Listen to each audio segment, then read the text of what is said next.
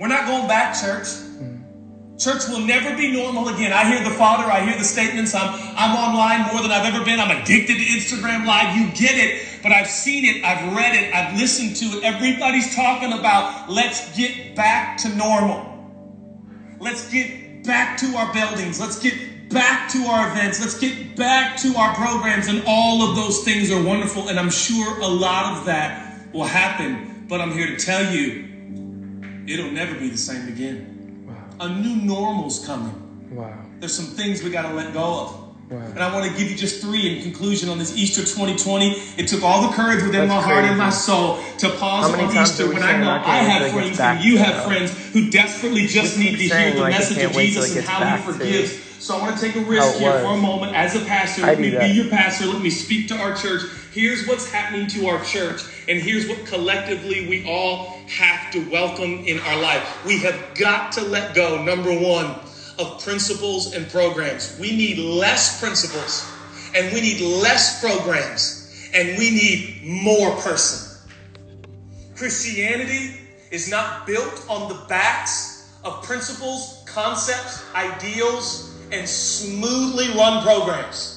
Oh, my brothers and sisters, before there was principles and programs, there was a resurrected Jesus. The church didn't start with a building. The church started with a resurrection. The church started with the power of the Holy Spirit. The church started in a tiny little upper room with a few fearful followers.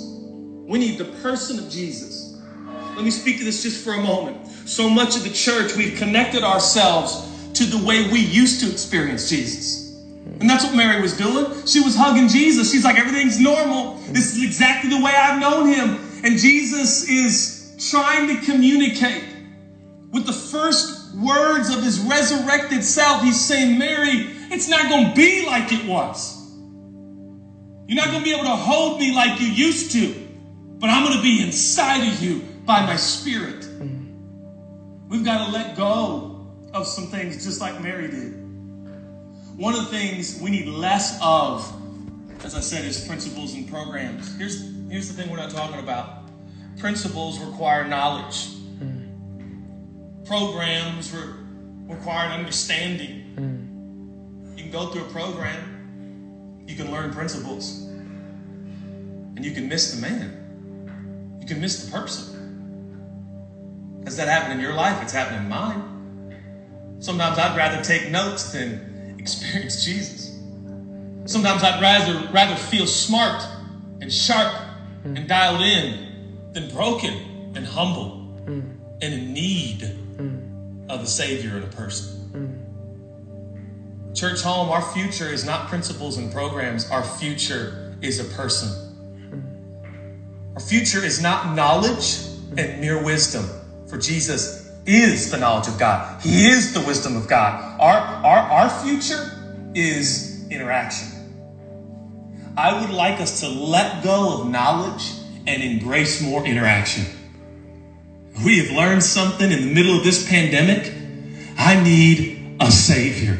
I need a person. Oh, my brothers and sisters who are here for the very first time, can I urge you, this community, this platform, this gathering of worshipers and pursuers and those interested, we do not exist just to disseminate knowledge and wisdom and principles and concepts. We are here simply introducing you to an interaction with a person who is alive, and his name is Jesus. Don't cling to me. You've never experienced me before. I wonder if that's some of the messaging that's coming out of this time.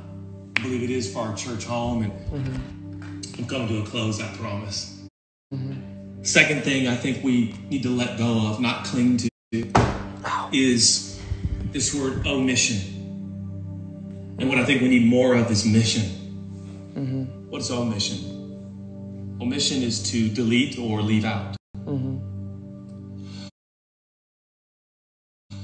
Omission has happened in this church and a lot of churches because knowledge puffs up. And so, because we know the story, we know the teachings, we know the principles, our self-importance leads us to omit people and people groups. If you grew up like me, I grew up in a home that wasn't perfect. It was great. My dad was my hero. Boy, it seems like in the 80s and the 90s, I know that seems like a million miles away. We kind of knew who was in and we knew who was out.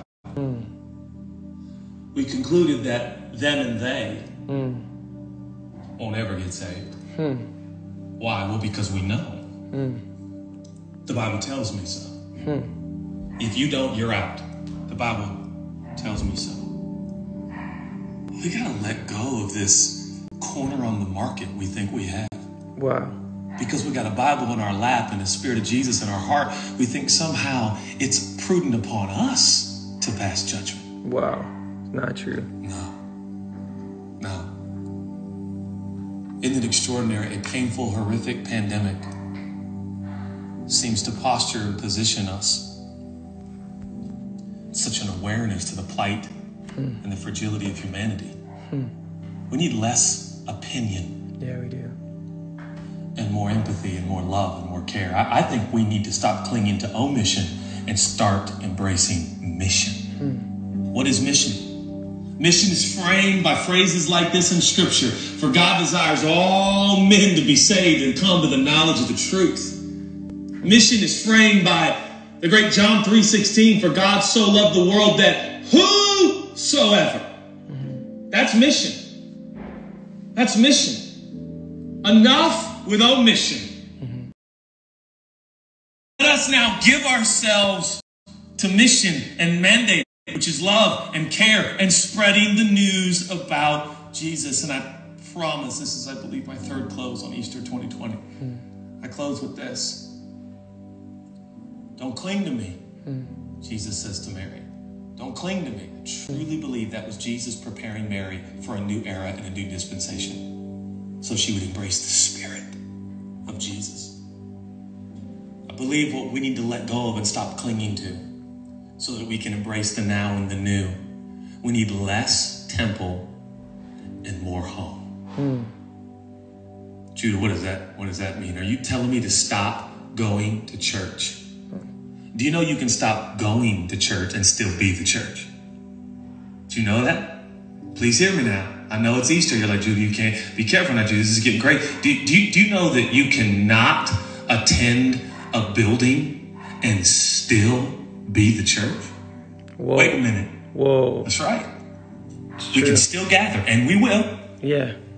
I'm not announcing today that we're done with buildings, but I'm announcing today the way we used to relate to our buildings is changing. Wow. It's funny, I look back at my history and I look back at my life, and so many of my encounters with Jesus were facilitated in an advance or a retreat or a conference or a convention, and I have never believed in those things more. We're still, that's wonderful. Boy, I gravitate to the way I experienced Jesus. I wonder if there's this whole world that is opening to the church. Things are going to be global and things are going to be mobile, and mission is going to increase, and our effectiveness is going to be astronomical. What do I mean less temple, more home? Well, the Bible says in Acts chapter 2 and verse 46 that the first century Christians. Oops. Is that me? Is that me, babe?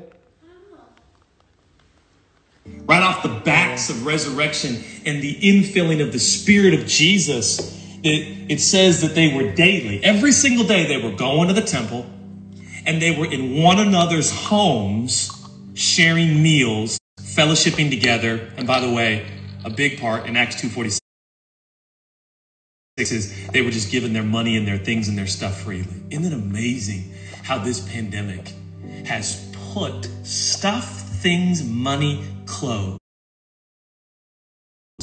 in its proper place?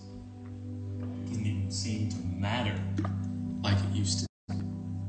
We need less temple, more home. Yeah. Here's why the first century Christians went to that temple every day. Please don't miss this.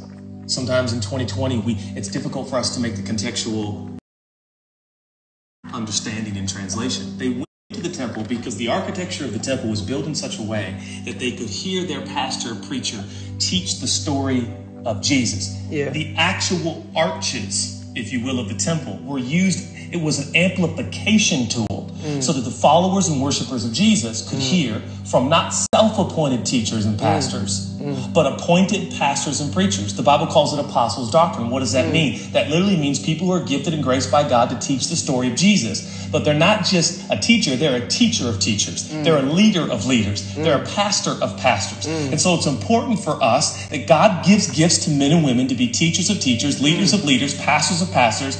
And their teaching and training of Scripture is so empowering and invaluable that the church may continue to grow in its interaction with the person of Jesus.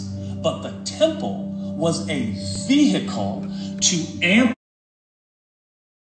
amplify the teaching. Now, too dissimilar to when Jesus pushed out on the water in a boat and he used the water as an amplification tool so that everyone could hear his teaching. My brothers and sisters,